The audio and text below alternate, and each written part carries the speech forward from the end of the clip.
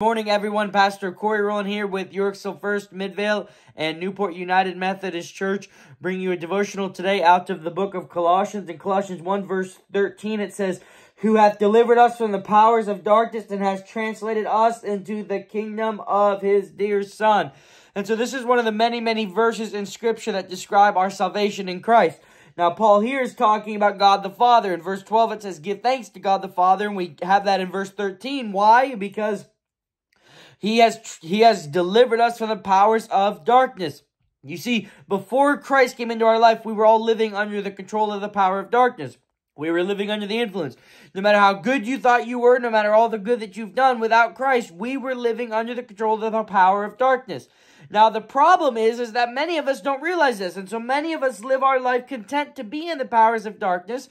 Maybe because we like it. Maybe because it feels good. Maybe because it satisfies us. Or maybe because we've just never looked past the here and the now to consider eternity. That's one of the biggest things that we have going on, especially in America today, is we're so busy, we're so caught up in ourselves, we're so caught up in the here and now that we don't look up to God or we don't look at eternity. And so therefore we go through life with almost blinders on. But Paul says that one of the things that God does for us is he delivers us from the power of darkness and then translates us or changes us or forms us or molds us into the kingdom of his dear Son.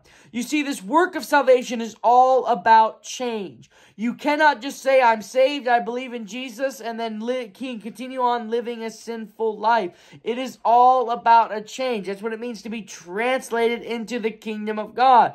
Now, that doesn't mean we're not going to sin. We have a sinful nature that can well up inside of us, a sinful nature that can sometimes get the better of us, but it means that we are on the path to heaven. It means that each and every day we are becoming less and less like ourselves and more like Christ. We cannot just say, "I'm going to remain the same." If you are going to have an experience with Jesus, if you experience the risen Lord, then you cannot and should not remain the same.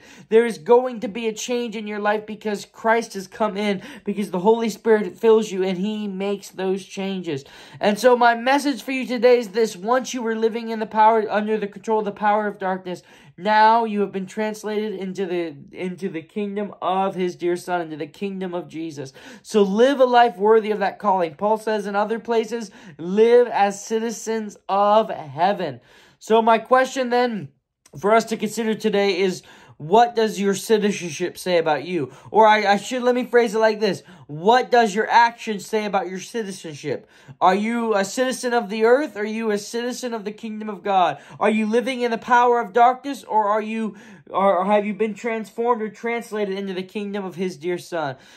Church, my message for you today is to live as members of the kingdom of Christ. Amen.